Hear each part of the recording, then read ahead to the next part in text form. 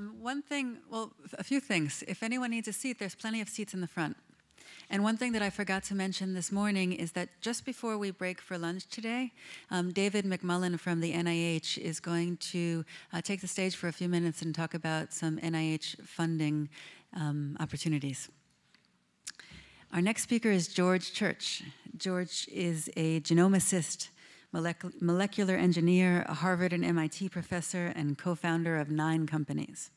He's been instrumental in developing direct genomic sequencing, molecular multiplexing, genome engineering technologies, the use of DNA arrays for combinatorial laboratories, and assembling large genome segments and optimized CRISPR.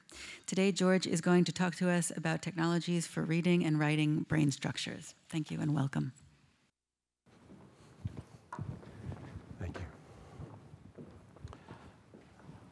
Thank you very much. So I have, just while my slides are coming up, just a quick response to, Joy started his talk with something. He wasn't sure how to react to the fact that genomics doesn't do anything. And I won't disagree. In particular, the form that he described where you do analysis of current populations. That is flawed if your goal is to see how much you can do with genomics, because it represents what capabilities we have in our current population, which has been bottlenecked fairly recently in evolutionary terms, and the most common alleles in that population. So it doesn't look at typically the rarest ones, where you can find a genetic component for almost everything that was on that list, including asthma, lung cancer, and so forth. And you can intuitively say the genetics is 100% if you go far enough back or if you go far enough forward. But in current populations, common alleles. So just think of it. Clearly, corn plants don't get asthma or lung cancer. So and the difference between them and us isn't just what schools they go to. So anyway, this is my thank you slide and conflict of interest. And I am interested in all the topics today, the wearables, digital and neurotech. So this is the closest we come to a wearable real-time sensor for genomics. And this is not just reading your human genome as it changes from day to day, your immunome and cancer and so forth, but also measuring your environment. Your environment's full of allergens and pathogens and other bacteria and viruses. And so wouldn't it be great as if we walk through the world, we all are carrying around something that's reading out at real time, the water, food, and air. And it gets back to Joy's example of this vibration sensor that people were using for turbulence, or Waze, W-A-Z-E, for traffic, and many other things where we're, by sharing our data, we're greatly, exponentially and hugely impacting other people's ability to navigate the world safely. So anyway, so this is a handheld sequencing device where you can start getting sequencing data within about 25 minutes of the sample hitting it. It's not quite real time. I would like it to be faster, like it to be cheaper, more ubiquitous, but we're on that path. We're clearly on that path. The first patent on this dates back to 1989. So this is the most pathetic sequencing system, and it took so long to arrive, and it's not still fully arrived. But anyway, you might wonder when you walk into a room whether somebody sneezing is releasing nothing at all, like a neural reflex, or something deadly like Ebola. Okay. And part of the reason that we have amazing technologies like handheld wearable sequencers is that we deviated from Moore's law. We are, rebels. We did not follow the law. And the law was basically doubling every 1.5 years, or maybe every 2 years. And what happened is we were following it for a while, back to the 70s when I started in this field. But around 2003, 2004, we changed that. And we needed to, because otherwise it would have taken 6 decades to get to an affordable genome. Instead, it took about 6 years. And I would argue that the main thing that the main reason this happened is we were inheriting a lot of really great stuff from the adjacent field of microfabrication and electronics, and also this concept of multiplexing, which was not always appreciated even in the electronics world, but this is invented by Thomas Edison, probably before him as well, but the patent on using telegraph cables to transmit multiple messages in both directions simultaneously. And the idea in molecular terms is to be able to do many molecular reactions, millions to billions or possibly more, in a single tube or in a single flow cell, or basically in the same vessel. And you can do this both for synthesis and sequencing and a variety of other things. So whenever we see a new bit of biology or new biotechnology, we say, can we multiplex that, or can we multiplex it higher? Now, one of the multiplexing that we do is editing, and editing is in the news a bit, mostly, and I think not entirely justified. There's an obsession with the one in the upper right there, CRISPR-Cas9. I love all my babies and everybody else's babies, and there are at least 9 editors out there right now, and actually a 10th which is AAV based. And they do is they scan through the genome in a random way. They run up and down the line randomly, forgetting which ones they've seen before, until they finally hit the right one, and then they'll do their business, either cutting it or more elegantly recombining it. If they just cut it, they make a mess, and that's what we often these days call editing, but really the higher standard is precise editing. So to give an example of multiplexed editing, not just one gene at a time, one gene, one cell, one genome, but 62 at once, we were newcomers to this field. We were invited by the pioneers in the mid-1990s. This was a big idea of taking humanized pig organs and transplanting them. To humanize them, we all knew, or they all knew, that they had to change the immune functions, the sugars on the surface of the pig cells, the complement and clotting and part of the blood. But they also knew, or began to dawn on them in the late 90s, that there were these endogenous viruses present in the pig cells that would go into immune-compromised patients and cause them, could cause them to evolve into zoonotic threat like Ebola or HIV or swine flu, to name a few. And so we didn't want this, so we aimed our multiplex tools at these endogenous retroviruses. And first we sequenced the genomes. You can't edit without reading. You can't, I mean, some people think you can, but you end up with an even bigger mess. We read the genomes of a few pigs. We figured out that there were 62 in the strain that we were working with, and we knocked out all 62 at once. So it turned out to be a lot easier than we thought, because the record up to that point, at least in our hands, was 1 or 2 genes at a time. But when you try, sometimes you can find get a little bit better. 62 of these. And the thing that I find interesting is not only that we can make millions of people's lives better that are waiting and often dying while waiting for transplants, but it offers a new way of engineering organs that are enhanced in some way. If you're desperate for an organ, you can get better technology than if you're perfectly healthy. And this enhancement might include resistance to cancer, to aging, options for cryopreservation, and pathogens. Just planting that seed of an idea. And here's, we've not only done this in cells, we've now got cute little piglets that are about 5 months old now that seem to be perfectly healthy, even though we've changed 62 genes at once in their genome. Now, there's another application. Now we're going now to human organs and getting at that flow of information that's coming in now, because there are millions of people getting their genome sequenced, and there's 3 million differences between you and me and our genomes, and many of those mutations are poorly characterized. They may look scary, but you don't know whether they're scary, and these are called variants of unknown significance, or VUSs.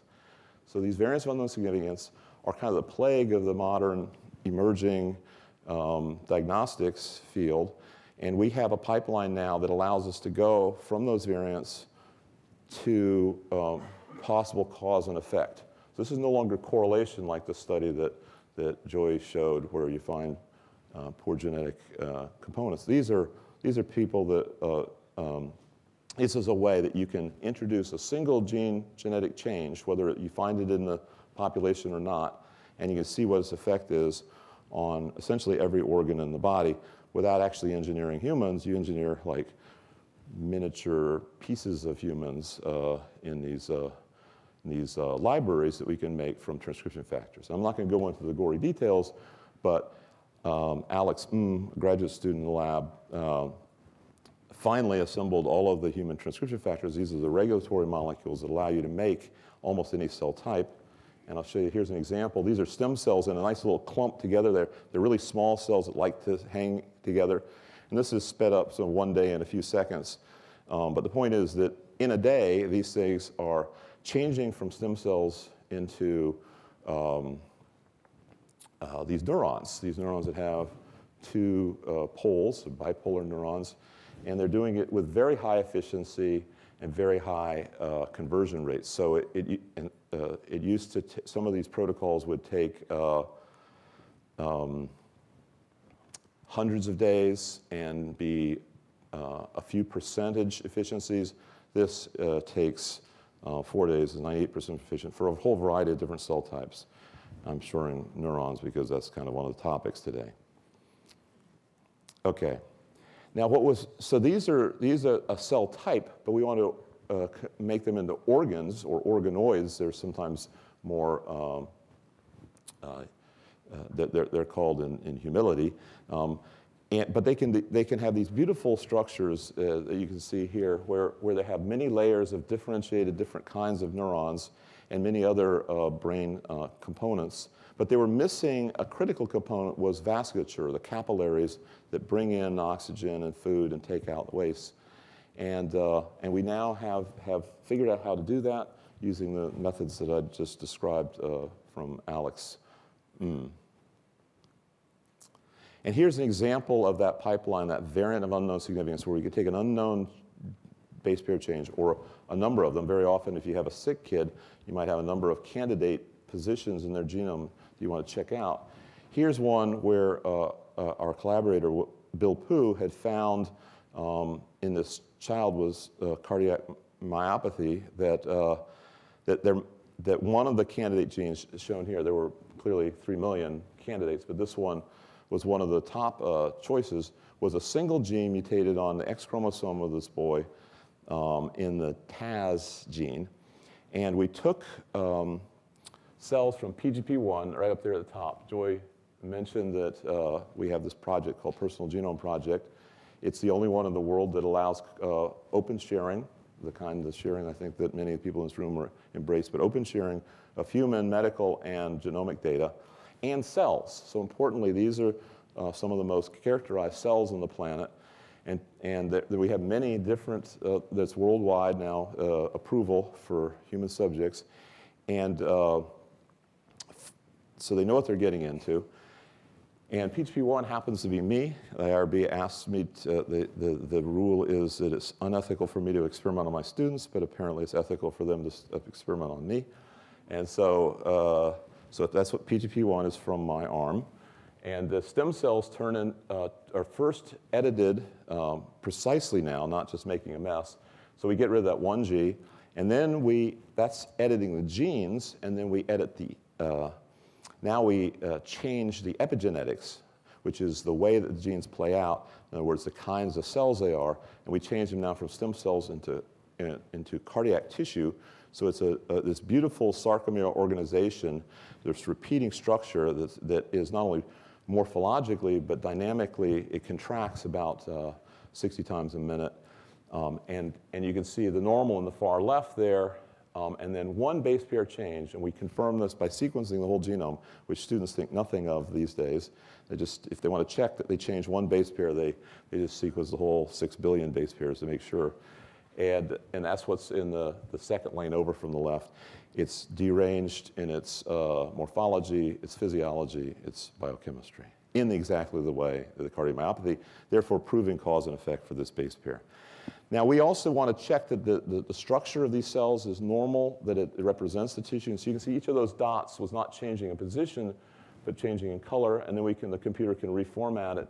And this is telling you every dot, there is a single messenger RNA molecule, and we know the name of it. So now when you look in a microscope, you're no longer, it's no longer a question of what you're looking at. It's not like it's blue or red.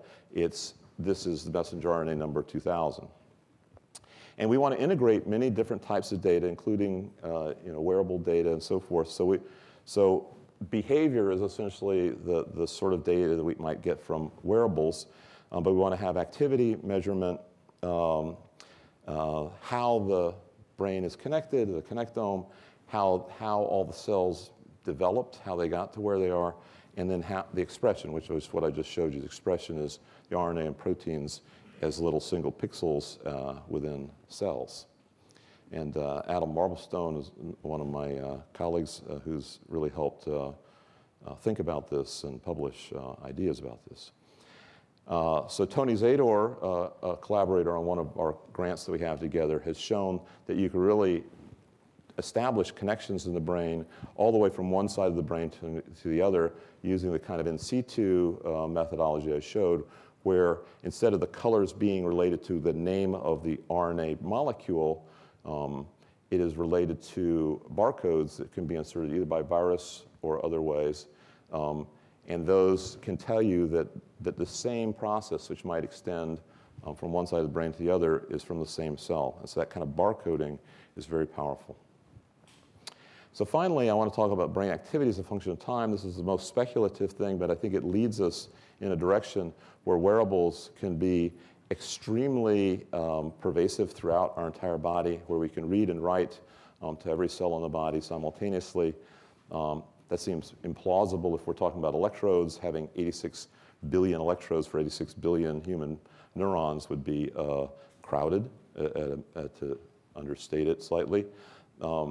So this is a way of using synthetic biology to measure influence and measure read and write activity. And I'm just going to quickly just show you, just so you've seen it, 4 examples where we have either DNA polymerase, which is a beautiful nanomachine that reads and writes like a stepper motor, but one that's very smart where it knows it's responsive to the precise ACs, Gs, and Ts at any position. So we've used that for sensing sodium in DNA and calcium. And then we've used the Cas9 as the CRISPR that everybody talks about. Cas1 and 2 is the behind-the-scenes cousin you never talk about that does the recording. So anyway, this is an example of a polymerase that we use where we could encode the presence of calcium as mismatches in DNA rather than A base pairing with T normally and G with C normally. We sometimes get G with T, and that mismatch rate can be regulated by calcium. Here's using Cas1 and 2 for encoding. I'm not going to go through the details of how we did it, but Cas1 and 2 is evolved to do exactly this, to record the presence of viruses you want to remember later and kill. In this case, we're recording information on a classic series of photographs of a horse galloping. And then Cas9, the CRISPR you've heard about more, we can use this for encoding developmental lineage. So what these have in common is we're measuring time. We're turning time into a digital recording in the form of DNA. You can think of it as a molecular tape recorder.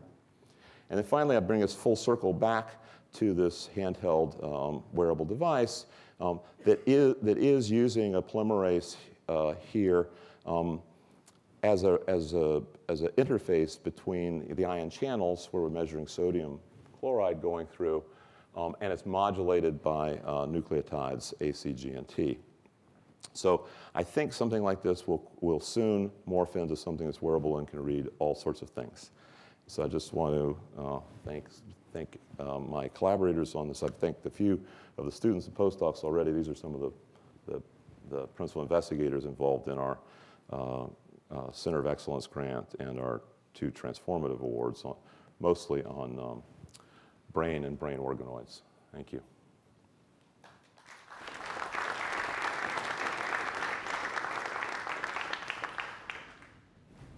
Do we do questions or? Yeah. Yeah.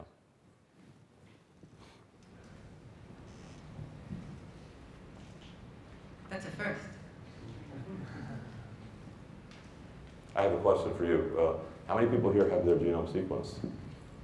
Wow, that's almost a record, except for the meetings I go to where they cut their genome sequence. But 99% of well-educated, wealthy audiences, it's 1% or less. Yeah, so good for you. Yeah. Any other questions? Yes? So where do you recommend you get our DNA sequence from? Oh, who would you get it? Well, so there are many groups offering very inexpensive sequencing, and you kind of get what you pay for. So usually that means you're getting 0.001% of your genome. They don't advertise it as here, get your 0.01% of your genome. But if you want your full genome, probably the least expensive one is Veritas Genetics, which is a local one. Full disclosure, it was on my disclosure slide. But it's $1,000, including genetic counseling. But there are a few others that might provide the similar service. Yeah. This brain recording, time recording, things like So the time resolution of the various recording methods that I described.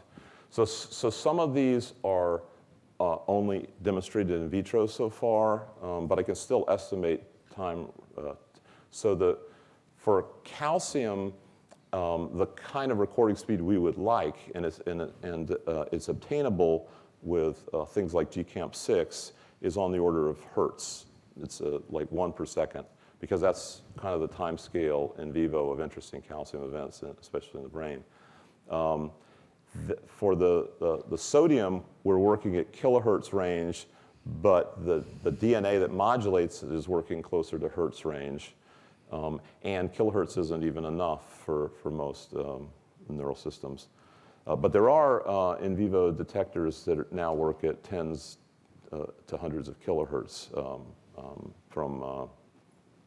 and then the Cas9 is on the order of the 20-day development of a mouse, and the Cas1 and 2 is somewhere in between. It's in the order of hours. So you can cover all these ranges because they each have their own modalities. If you're talking about developmental biology, it's very long range. If you're talking about sodium-potassium channels, it's tens of kilohertz. Yeah. Do you see a path for readout technologies, maybe changing the tags that facilitate in vivo monitoring? Do you see a path forward for that? So the question is, do I see a path forward for changing the tagging for readout so that we can do it in vivo real time? Is that the question? Yeah. So, but yes. So I mean, the two main things that I showed was one was the kind of the handheld detector for food, air, and water, and that is close to real time, meaning 25-minute delay. But it's not internal. I mean, you have to take it external to measure it. All the things in situ were destructive in a certain sense. You have to take the tissues out of the body to measure them. But we're working in a direction where the molecular recording devices we have will be able to read out optically. Not through optical fibers, which is just as bad as electrodes in a certain sense in the crowding problem, fitting them into the brain, but via the circulatory system, which is pervasive. There's essentially one capillary per neuron in the brain, so it's a really excellent way of interfacing optically. And also the optics doesn't go very far. 4 centimeters is heroic, and you need a pretty big light source, but just going the 10 microns across an endothelial cell is pretty easy. Yep. Real-time monitoring of circulating tumor DNA, as a fungible device, with an app Yeah. So the question is, can we look at circulating tumor DNA real time? To some extent, I mean, obviously we're all going to be in a rush if we're at risk for cancer, but the time frame for cancer, even with these very aggressive methods, is probably still on the order of weeks to months, not seconds. Nevertheless, it might be good to do that. You'll have to deal with a huge false positive or a current state of ignorance. I mean, you're constantly getting tumors and constantly killing them. Now, a lot of those tumors aren't releasing DNA into the media or into the bloodstream. You know, so I think the answer is yes, you could do that. It may not be the thing that's limiting cancer right now. In fact, I think the main strategy for cancer long-term is preventative. It's that, you know, our genes cause cancer. There are animals that get almost no cancer, even though they have more cell divisions than we do. And we know how to prevent cancer in mice, which get cancer at a high rate. So I think prevention is the underrepresented but most powerful route for much of medicine. But monitoring is the topic here today, and I agree we could do monitoring real time of cancer.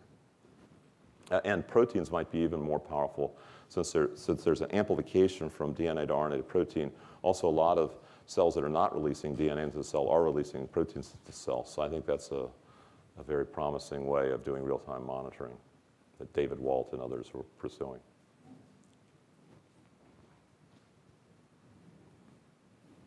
Any other questions for George?